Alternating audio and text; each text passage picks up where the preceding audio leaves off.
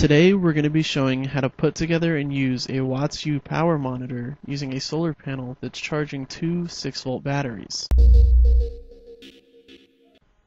The items you will need are a solar panel, the WattsVIEW power monitor, two 6-volt batteries, two terminal blocks, 4 clamps, 10 small screws, a diode, some assorted wires, a serial to USB cable, and a wooden board. The tools you will need are a regular Phillips head screwdriver, a small flathead screwdriver, wire strippers, and wire crimpers. The first thing to do is to take the two 6-volt batteries, set them on the board, and clamp them down so they don't move around.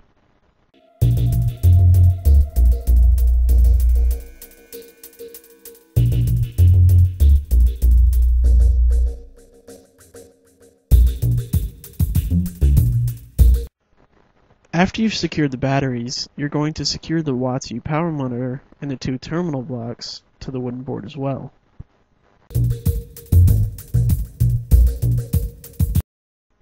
Now, we're going to show how to strip and crimp a wire.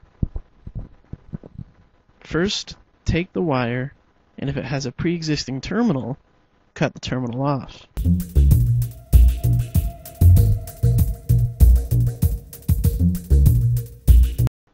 Next, take the wire stripper and strip off approximately 3/8 of an inch of the wire.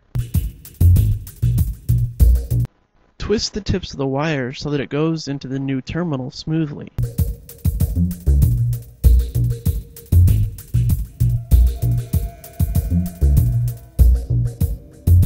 Take the crimper and make sure that the half moon is on the top part of the wire.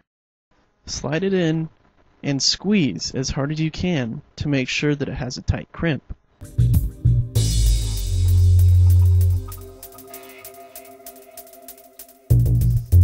To double check, give it a tug to make sure it doesn't come off. Next, label the terminal blocks TB1 and TB2.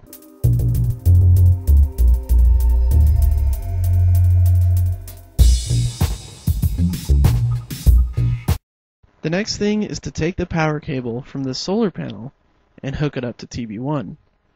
Put the red positive cable on one side and the black negative cable on the other side.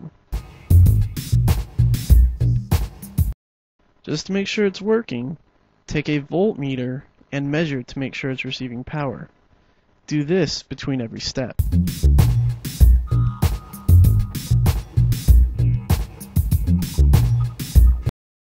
Next, the diode. Connect it from the positive side of TB1 to one side of TB2. The diode ensures that power won't drain from the batteries when they aren't being charged.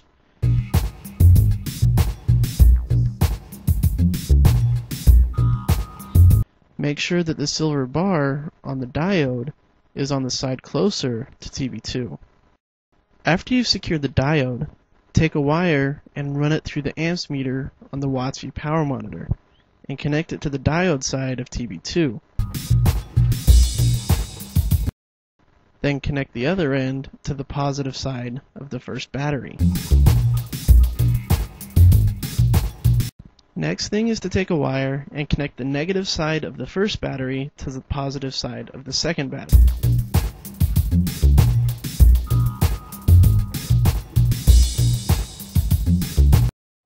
After you've connected the two batteries, take another wire and connect the negative side of battery 2 to the negative side of TB1. This grounds it.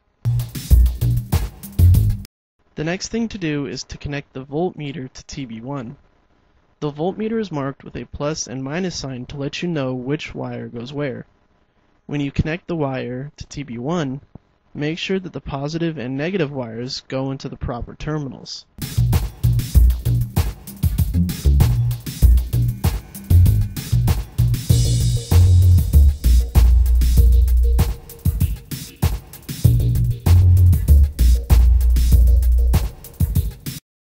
After you've connected the voltmeter, you're going to connect the power cable for the WattsVIEW power monitor to TB1 as well.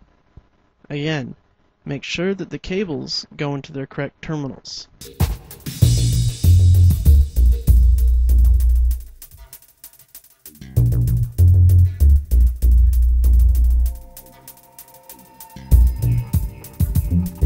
Before you can hook it up to the computer, you must first download the HL340 driver for the serial to USB cable.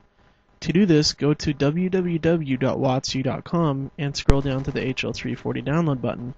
Save the file to your computer, open it, and download it. After you've downloaded the driver software, take this serial to USB cable and plug the serial end into the WattsVIEW power monitor and the USB end into your computer. To download the WattsVIEW power monitor software, go to www.wattsview.com and then click on the Test Drive Free Software page. Scroll down and follow the download instructions.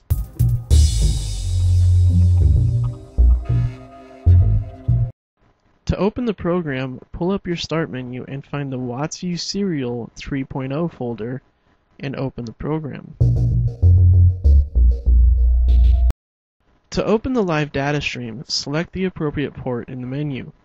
If it doesn't show up the first time, hit the Scan Again button and it will find it.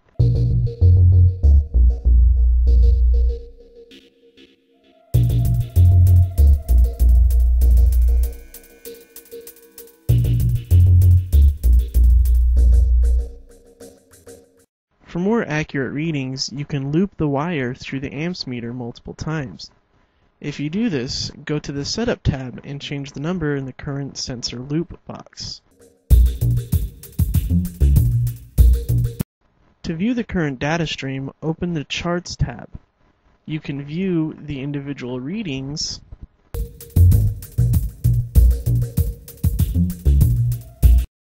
or you can view multiple at the same time. To record the data stream, select the Save Data button and input the name you want for the log. The blinking Logging Data button shows it is actively recording.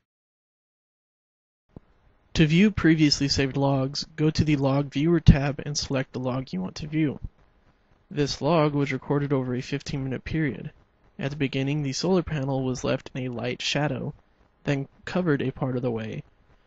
Finally, it was covered for a minute before uncovering it completely and putting it in the sun. To change how often the log records data, go to the Setup tab to the Data Logging box. Change the time to the desired intervals. Default is every 5 seconds.